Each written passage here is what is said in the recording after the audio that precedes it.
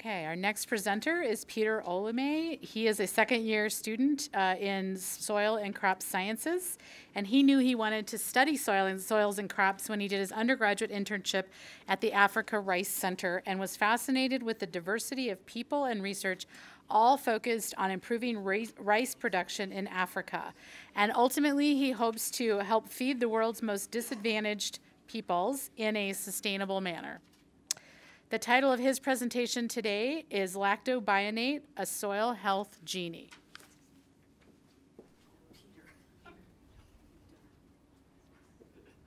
As the world's population is projected to hit the 10 billion mark by 2050, coupled with increasing climate variability, our ability to feed ourselves in a sustainable manner will depend primarily on the health status of our soils.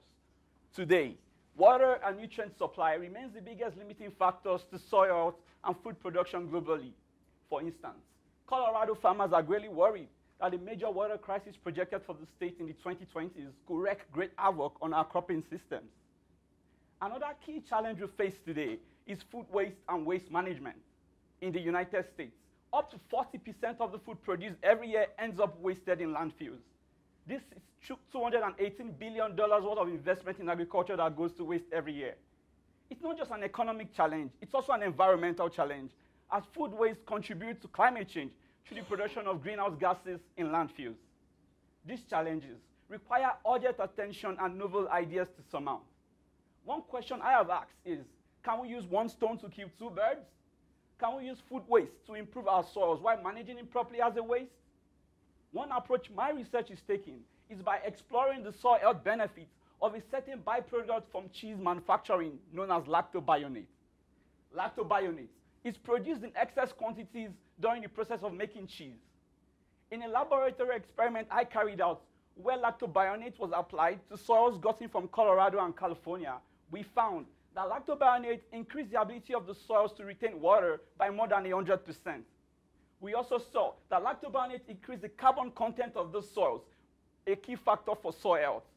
This intriguing result led me to asking again, that could lactobionate be a soil health genie that works not only in the lab but also in the field? To answer this, we applied lactobionate at different rates to a field site here in Colorado, from 17 gallons per acre to 200 gallons per acre. And 3 weeks after, we saw that soils that got from 17 to 200 gallons per acre had higher water retained in them as compared to soils that didn't get any lactobionate. Most importantly, we saw that lactobionate was acting as a source of food for microbes in the soil. And when these microbes die, they transform into a dark spongy material called organic matter that retains more water and nutrients in the soil. I don't intend to sound cheesy today, but perhaps cheesy waste may hold the key to improving our soils while managing it properly as a waste. Thank you very much for listening.